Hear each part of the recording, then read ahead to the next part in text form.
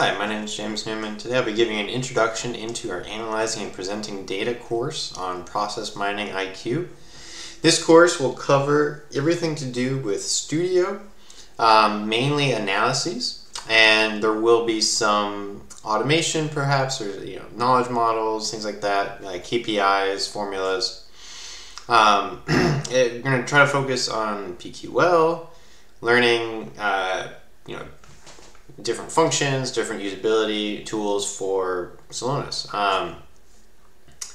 The courses are kind of broken up into what components you can use in Studio when you're in edit. You can use what PQL functions you can use for a particular task, things like that. The goal is to make it a resource for you where you have a problem, you want to know how to use something, maybe you're curious about how to use a world map or what functions you can use, and then you can come here, go into a course, and watch a video of me going into Celonis in this environment and working through it. And you can leave feedback, ask questions in the forums, things like that.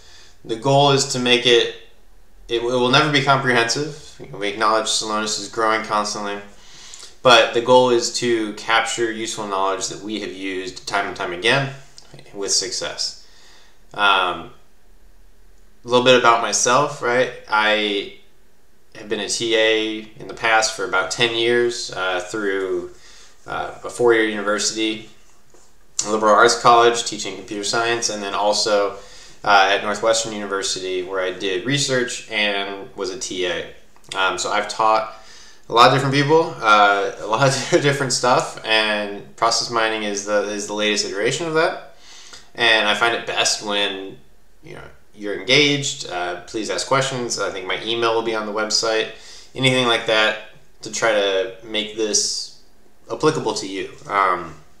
Anything you don't see in this course, feel free to bring it up at a future point in one of our live sessions, and be happy to make a video about it. So I hope these videos are helpful, and have a great day.